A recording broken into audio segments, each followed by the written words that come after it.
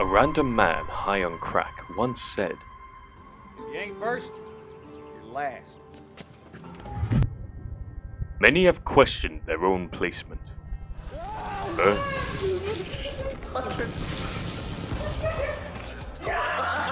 or last. No! Aaron, So many kicks. You want to block a hit, maybe? These four men find their answers through a best-of-7 series. The Idiot's Wonderful Grand Prix. It will decide the best, the worst, and the first IWGP Intercontinental Champion. Day 1, Game 1, Mortal Kombat 1, October 5th.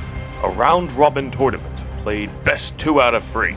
Each match win is 2 points. The game's win goes to the highest point scorer after all 6 matches have been played. Day 2, Game 2, Nidhogg 2, October 9th. Played identically to Mortal Kombat 1's game, with a high chance of going much longer. Caleb and Hunter have nearly broken the record for the longest single match in Nidhogg 2 history before. Day 3, Game 3, Golf with your friends. October 11th. 1 game of golf is played with 15 points awarded to the winner. This will likely be the most frustrating game of the series for Aaron, who is 0-5 in Golf with your friend. Day 3 continued. Game 4. Stick Fight the game. 1 match is played. First to 10 wins. Each round 1 is 1 point. The experience edge for Aaron doesn't matter because he still sucks. Old Picklestein returns and may or may not try harder this time. Caleb and Hunter are absolutely in this game. You can never expect what will happen with them. Day 4, Game 5, UFC 4. October 13th, again played identically to Mortal Kombat 1. Hunter walks in with little experience with this game, but anything can happen in the UFC.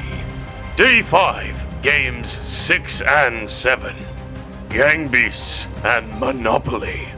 October 14th, Gang Beasts has played first to 10 wins with each round being 1 point. The Monopoly game winner is awarded 20 points, although it might just end in a mass rage quit and the boys retiring from content. Their story begins a new chapter here.